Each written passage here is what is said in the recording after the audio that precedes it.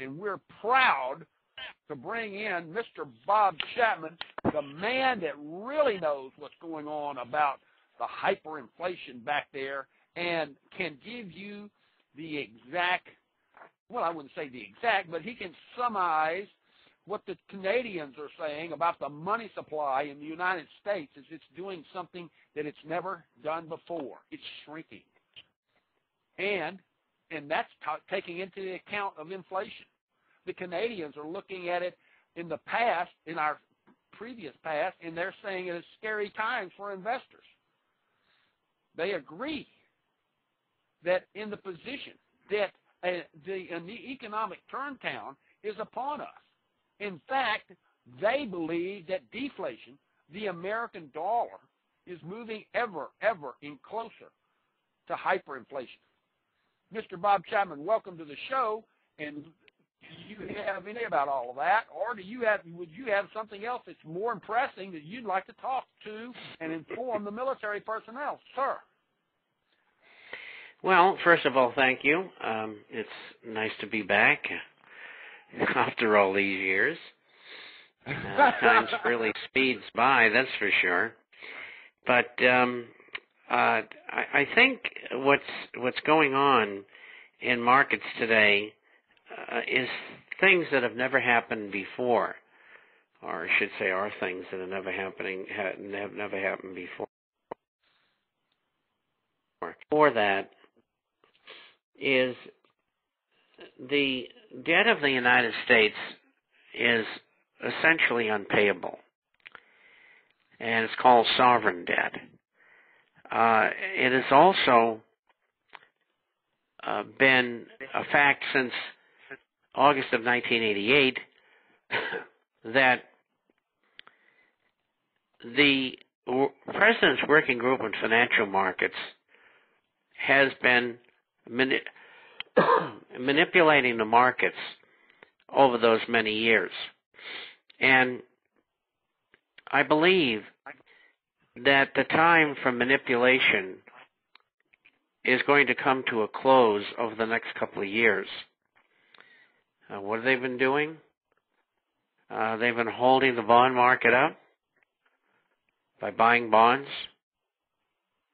both the U.S. Treasury as well as the Federal Reserve, but particularly the Federal Reserve, which is privately owned and does not belong to the United States government. It's owned by private bankers, both American and European. They have been manipulating the prices of stocks. They have been manipulating the commodity market more to the short side, in other words, betting it was going to go down, than the long side, which would be betting it was going to go up. And what's going to finally come about, and will probably be the key to their downfall, is the suppression of gold and silver prices. And so, with that said, I think that the stock market is in a position where it's getting ready to come down. And that would affect you if you own mutual funds,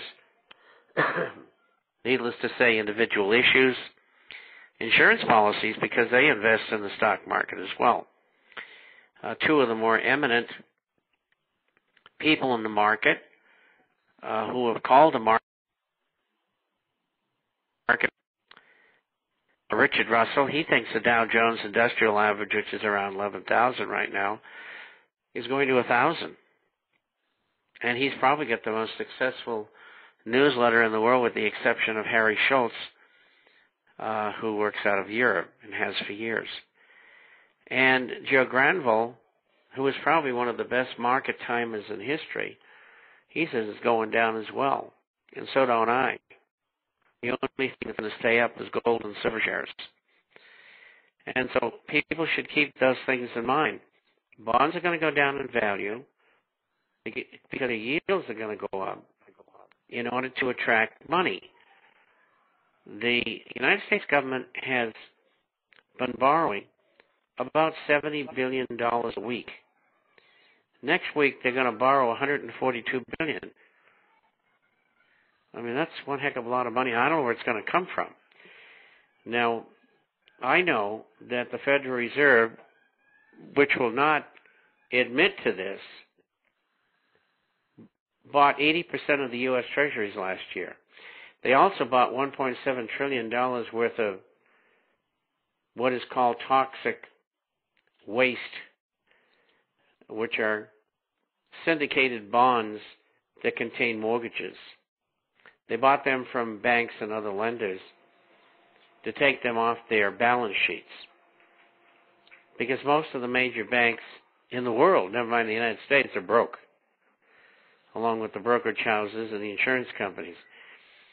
Your government is lying to you, and the Wall Street is lying to you, and we're facing some very, very difficult times. So the market's coming down. I don't know when, but it's coming down. And incidentally, I picked the top of the market at 14,100 when it went down to 65.50. I called for 6,600. I was pretty close. And I picked the top in 2000 on the market as well when it collapsed. And I was only 2 weeks away from the top. And, of course, getting people out saves them lots of losses. And then they all bought gold and silver-related assets. And since that 10-year period, they've made money, some of them lots of money. And that's going to continue. The only safe place to be is in gold and silver-related assets, period. And I've said the same thing on this program for, I think it's around 4.5 years, something like that.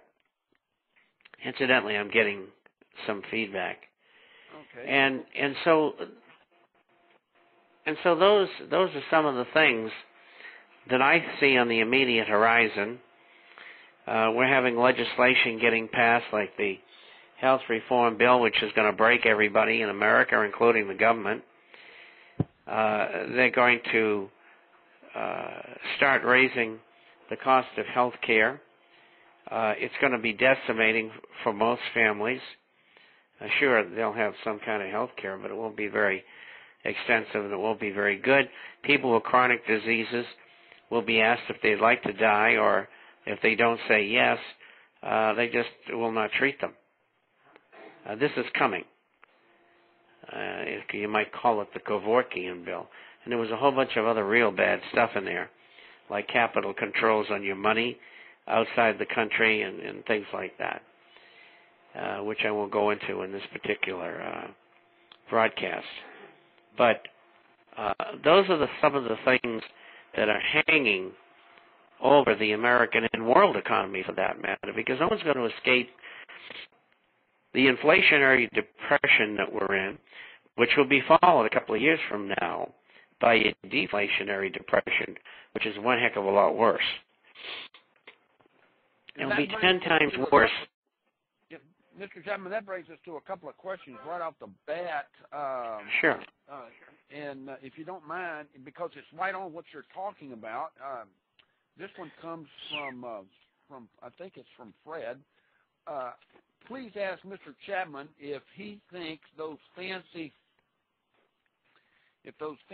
gold and silver collector coins in the shiny plastic boxes and cheap MSXX stickers on them that my 10-year-old nephew could print on his PC are going to be worth anything more than the bullion coins that I can buy from dealers when a poo-poo has hit the oscillating fan.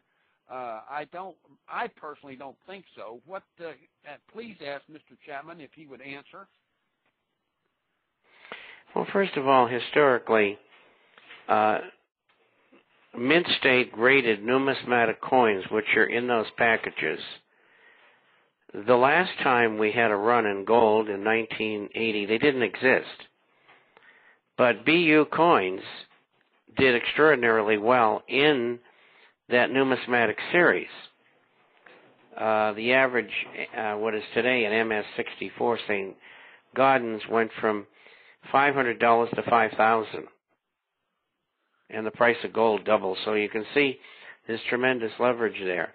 So the answer is, if you have bullion coins in place and I always recommend taking delivery. If you've got that in place, then the next step is to look at the numismatic coins, because that's where all the big gains in coins are made. And they're not unusual. They're not, yes, they're collectible, yes, they're numismatic, but they're not rare. And that's a whole different world. That's a world of coins that sells for $15 or $20 or $50,000 a coin. And that's something totally different. And I don't recommend the average person get anywhere near those. But those coins that are graded, they're good coins.